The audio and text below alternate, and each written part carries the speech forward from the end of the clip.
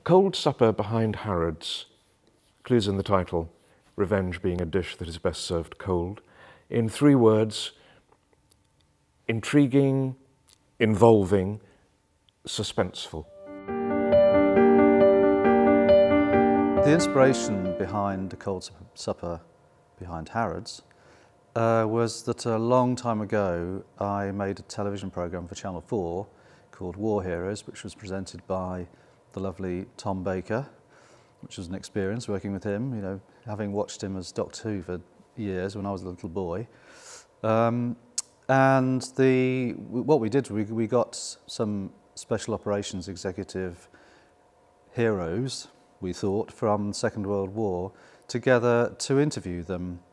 And when we got them together, it became obvious that there was more going on between them that we didn't really understand, and there was a lot of cold kind of, some animosity that made me think, oh, well, I wonder if there's something here for a play, because there's a backstory here about guilt, revenge,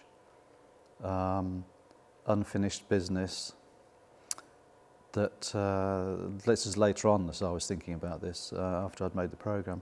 That could be the basis of a play. What was interesting was Leo Marks, who is played by Anton in this production. He rang me up and pestered me on the phone, sort of insisting he had a chat with me, because he'd been in the special operations executive as well. He'd been the code maker. He was the expert. He was an extremely intelligent guy, who also wrote Peeping Tom, the movie, and his father had owned the bookshop on Charing Cross Road, which became a book and then a film. And he was a lovely guy, and he took me to the Special Forces Club, which is a very anonymous building behind Harrods, which is hence the title of the play. And he sat me down there, gave me a glass of wine, and started to tell me about how things really were in the Second World War in this special organisation. And that it hadn't all been about heroes. In fact, there was a lot of incompetence and betrayal involved. And he tried to persuade me to make a different TV show to the one I was already making. So I felt slightly guilty that I couldn't, because by that stage I couldn't change the path that we were on, and it ended up being called War Heroes, and it was a slightly glossy version of the truth, which was another reason I wanted to write the play in the end.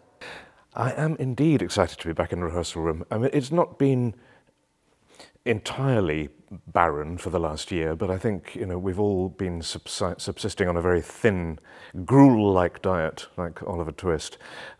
So a number of these projects that we've done with original theatre have been done in spaces, so we have actually seen people. Most of them have been done remotely via Zoom with green screen, but the Barnes People monologues we shot in a sort of similar way. We shot on the stage in an empty theatre in Windsor, but this one in the Oxford Playhouse, this is the first one that I've been involved in which is going out live. So yeah, the excitement factor is big. What's really special about this performance is that it is live.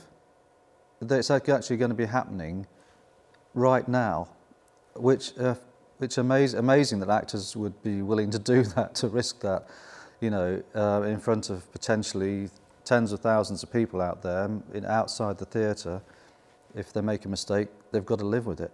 So that's really intriguing, you know, and hopefully we'll give it another bit of energy and something extra, something different. Theatre is live, so it's the nearest we've got.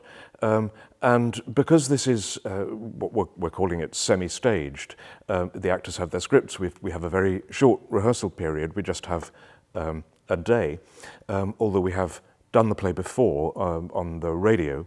There is a kind of, there's an excitement, but there's also not, I hope, the terrible pressure that it must absolutely be 100% dead letter perfect. You know, it's a work in progress with a few theatrical treats. That's what I would like to think of it as. So the other main character, who's played by Stephanie Cole, is Vera Atkins, and she was one of the management of Special Operations Executive, and Leo and Stephanie were at odds about the history. Vera in the play, as you'll see, is very interested in the official story, whereas Anton's character, Leo, is more interested in other stuff. So there's a tension there which is really interesting, I think, in the play. David Jason's character is invented completely, whereas Vera and Leo were real people. John Harrison is a figment of my imagination, and he's sort of based on somebody, a real ex-agent who was on the original TV programme. But I'll leave that hanging because that would be giving too much away. David Morley wrote this as a radio play based on an incident in his own experience, and it works extremely well as a radio play because it is really quite sedentary. It's basically three people in a garden being visited by another, so it is all about the voices. However, it is of course also all about the psychological interplay, and so that gives us the chance to, when you're actually looking at the faces of these three wonderful actors, to do a huge amount more. You know, the eyes being the window of the soul and all that. So whereas they would have to pack an enormous amount of complexity into their vocal interpretation, now we've got the added wonderful bonus of the things they don't say. Transferring this play from its radio version, Radio 4, to this internet stage kind of hybrid, which we're kind of developing now, and the original theatre company has been brilliant at it over the last year during all the pandemic stuff. It's been interesting. It's interesting for me because coming back to a piece that I wrote 12 or 13 years ago now, I wrote it before post-truth, before Trump, before Johnson, before all of this, before we became aware of the way that we're being manipulated by social media and by politicians who realise that they don't necessarily have to tell the truth all the time. It's been interesting because, of course, that's kind of a theme of the play. I was an actor for many, many, many years before I started directing, and indeed I didn't even really know that I wanted to direct. It was sort of not exactly thrust upon me, but I was in a production in which I was extremely unhappy, and so were the rest of the cast. And a director friend said, "Look, you don't want to be one of those actors who sits around moaning. If you think you can do better, do better." And it was a kind of gauntlet, but I was then given a production to do, and I did. But you don't suddenly become a different person. There are things that I didn't know about because I'm not trained as a director, but there are many things I did know about, and the main one being I can sort of spot when an actor's in trouble. I think if it feels awkward for them, I will, generally speaking, know why it feels awkward. What you don't do, what I found anyway, I absolutely don't do, is want to leap up and do it myself. The thrill is watching an actor do something just a little bit better or a little bit different than they thought they could do. It's absolutely not to do with, here's me doing it, copy me. But all the other side of it, the stuff that I didn't know about, working with a designer, working with a composer, has just been a continuing delight. I love it. It's one of the great bits of the process. And there's now a designer, Adrian Linford, who I've worked with maybe 8 or 9 times, and he's created an environment for this on very small resources, but it's a beautiful thing. And it'll conjure up some much needed atmosphere, I hope. So that side, and Max Pappenheim's written some music, especially for the production. So all that side of thing, that directorial side of things, I find very exciting. Working with other talented people, and that's what a director's job is. I think is enabling a bunch of individual talents to work together in as relaxed and creative and exciting a way as possible. I came back to it and found out more in it that is relevant to today. Transferring it physically from the radio to the stage and to a visual medium really hasn't been that difficult. I mean, I've tweaked it a bit, got rid of a few scenes that were in other places because we couldn't do that on the stage. But mostly it's the same. I think I've improved it a little bit. I came back and thought, oh, why did you write that? But no, it's been great. And of course, you know, Philip Franks, the director, and I worked on the original. So, and he seems to know more about what I wrote than I did. So it's been interesting coming back and working with him again. He's great. So I think it's been a fairly smooth process. And of course, having the same cast, and what a brilliant cast. I mean, you know, it's dream, isn't it? Dreamland, isn't it, really? Yes, this is a funny hybrid form, rather like in the current Netflix series Sweet Tooth, in which babies are born as hybrid animals. This pandemic has spawned a series of, for better or worse, hybrid performances, you know, with horns and tails and funny teeth.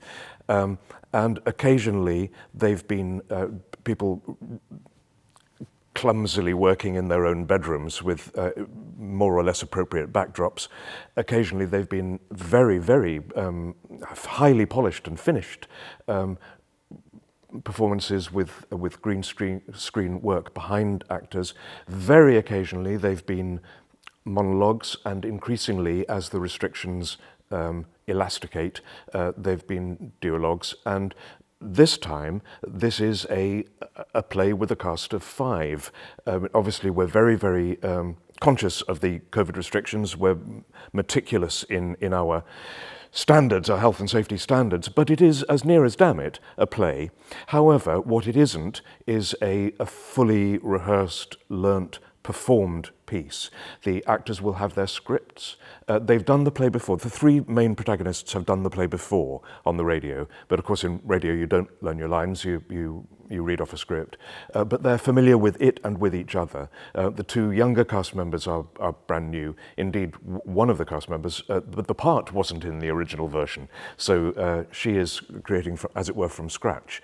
So what we're doing is we're creating a theatrical environment in which our actors, having rehearsed for a day, will perform this play with each other.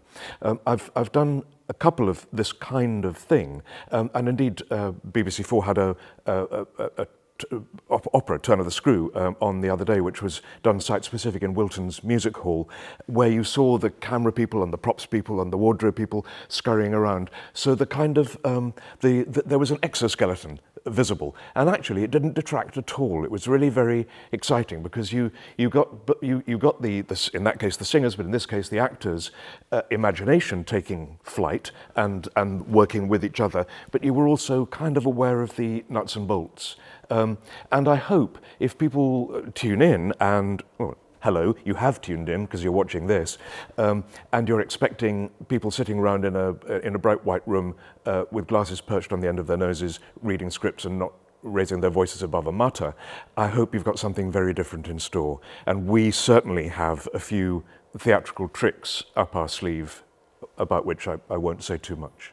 I think people coming to this and watching this play will be able to experience an intriguing and, I hope, immersive experience. I think the fact that it is not quite, it's a hybrid, it's not quite a full performance.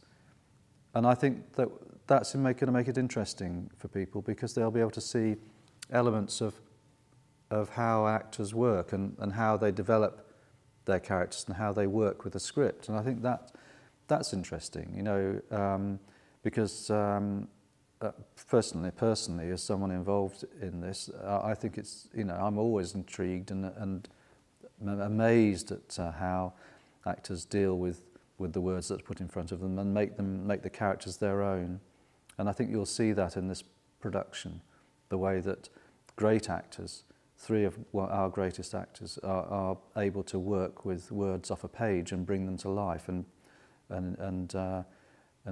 conjure something extra from what's on the page. One of the wonderful things about radio, about working on the radio, is because they're very short jobs and you don't have to learn it, you can usually get anyone you want to be in it.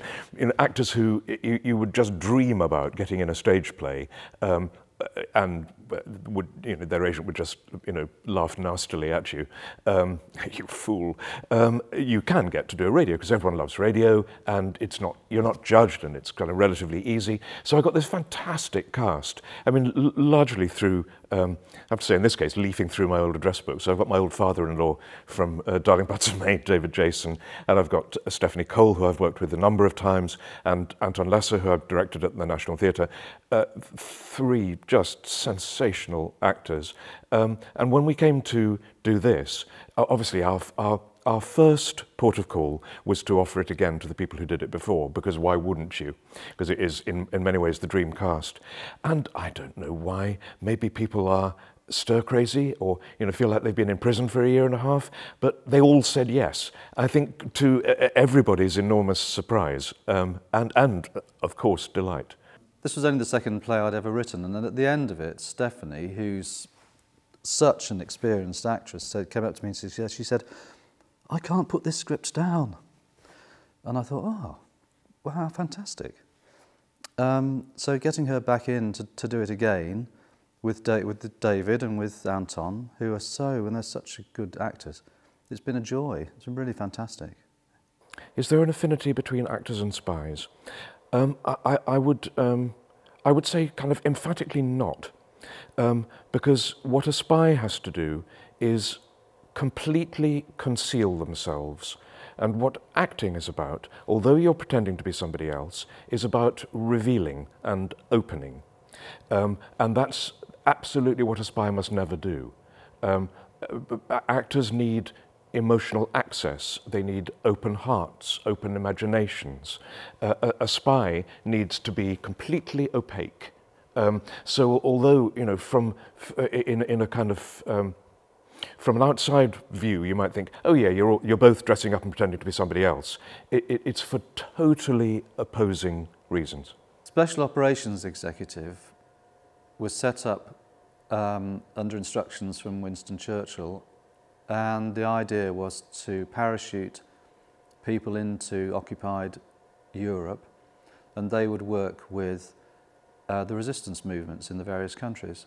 Unfortunately, a lot of these young people who were bilingual, some of them might, in the case of the French ones, which is this is what we're dealing with in this play,